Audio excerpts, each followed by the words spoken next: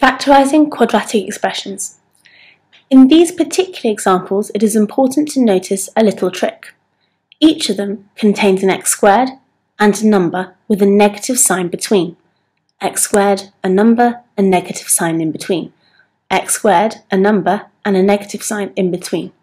This method is better known as the difference of two squares.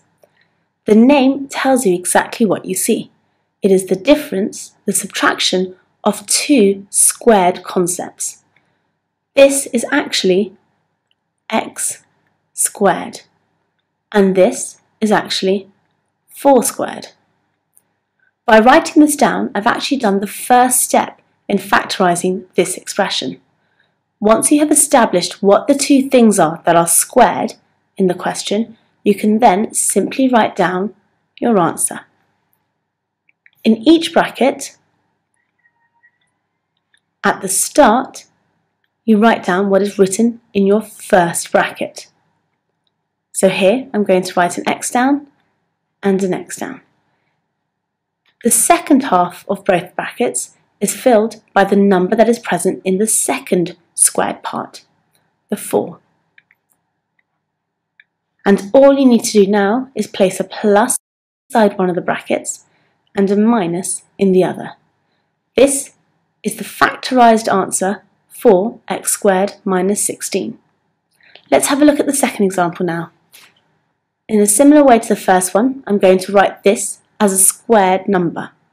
This is actually 2x all squared. 2 times 2 is 4, x times x is x squared. Subtracting, 81 is actually 9 squared. So now, once again, we can write down our two brackets. At the front of each bracket is what is in the first bracket here. So a 2x and a 2x again goes at the front of both brackets, and at the back of each bracket is a number here, a 9 and a 9. And just like before, put a plus in one bracket and a minus in the other. It doesn't matter which order you place the plus and minus in. And this is the answer, 4x squared minus 81, when you want to factorise it. Let's have a look at the final example, which is slightly different. Here the number is written first and then the x squared is written after. 36 is the same as 6 all squared. Take away 49x squared is the same as 7x all squared.